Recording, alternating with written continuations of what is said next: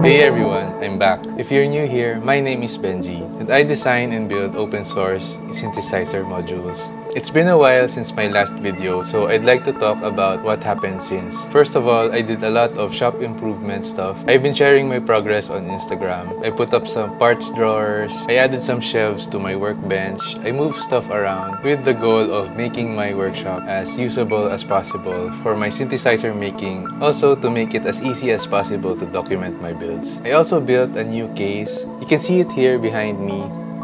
It should give me enough room for new builds this year, and I can't wait to fill it up with more modules. Lastly, I joined my very first group exhibition at Anima Art Space, where I displayed one of my synth builds along with a DIY spring reverb tank that I made. The show was organized by our local synthesizer community called SynthDIY. So my work was there alongside works by other members of the community, which was really nice. Anyway, in this video, I'd like to talk about deadbug builds. It's a way of building circuits without using perf boards, strip boards, or PCBs. With deadbug, you only use wires as well as the leads of the components to connect parts together. I've mainly been inspired by Juanito Moore's builds, where he makes really small balls of wires and components and jams them into tin cans. So in this video, I'd like to show you how I do it by using this mini mic build that I just made. It's based on the Ears module by Mutable Instruments. I use it to amplify piezo transducers. So my build starts with me designing the panel on OpenSCAD. In this part, I can decide how I want the layout to be, especially since OpenSCAD can give me a 3D preview. I use my Europanel Maker library, which I talked about in a previous video. Once I'm happy with the layout, I export my 3D model into an STL file, which I can then load into Cura and prepare a G-code for my 3D printer. I then upload the G-code onto my 3D printer for printing, and after an hour or so, I get my panel. As soon as I get the panel, I can mount all of the pots, jacks, and other controls that can be mounted. I can then wire up all of the ground connections. This will also double as scaffolding for my circuit. When soldering, I like to use blue tack to secure the panel onto the table and use a helping hand tool to hold the components while I solder. I recently got a hold of this jeweler's work holding tool that I like a lot. In this part, I have to straighten up a lot of wires. So here's a little tip on how I do it. I use 2 pairs of pliers to hold both ends of the wire while pulling the 2 ends apart. For short lengths like this, the wire should straighten up after a couple of turns. After the ground connections, I start mounting the other components such as the ICs, the resistors, and the other passives.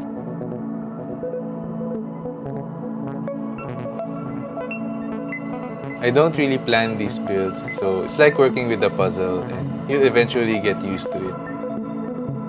For power, I don't use standard Eurorack connectors because the sockets are a bit bulky and it would kinda defeat the purpose of doing a deadbug build. So instead, I use wires and I crimp my own JST connectors. The voltages will still be standard Eurorack with plus and minus 12 volts. Because of this, I had to design a power distribution board that supports both standards. This new board accepts standard Eurorack 16-pin sockets as well as my own 3-pin or 4-pin GST sockets. For this, I'd have to thank PCBWay, the sponsor of this video. PCB manufacturing is a great solution, especially if you have to have multiple copies of the same circuit, like in my new case. For this one, I needed 8 copies of my new power distribution board. And to print those, I used PCBWay. All I had to do was design the board on KiCad, export the Gerber files, and then order the PCBs through PCBWay's website. After submitting my order, I'll only have to wait a week or so until the boards arrive at my house. I then will only have to spend a couple of minutes installing all of the parts until I have enough distribution boards for my new case. All my files for this board is on my GitHub, as well as PCBWay's shared project page, where you can order the boards directly through them. Thank you PCBWay for always supporting my channel. Now let's talk about why I like doing deadbug builds compared to the more traditional perf board builds like this one. First of all, it's much cheaper because you don't have to buy the perf board. Wiring the components directly using the leads will also save you from spending too much on wires.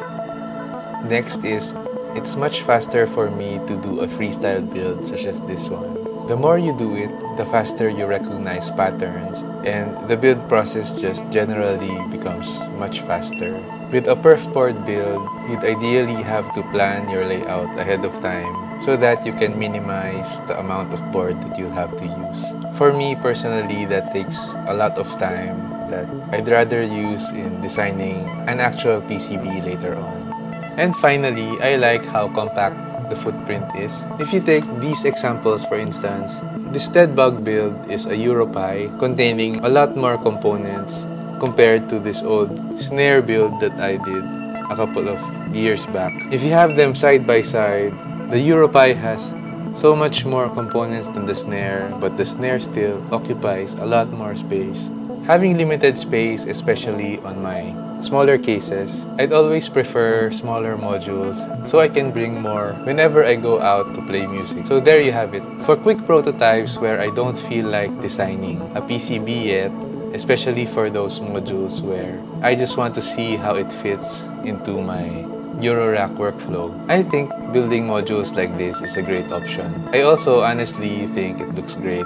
Let me know what you think about deadbug builds. And to those of you who've been watching my videos for a while now, I'd like to know what you think about this new format. That would be all for now. Thank you very much for watching, and I hope to see you again in the next video.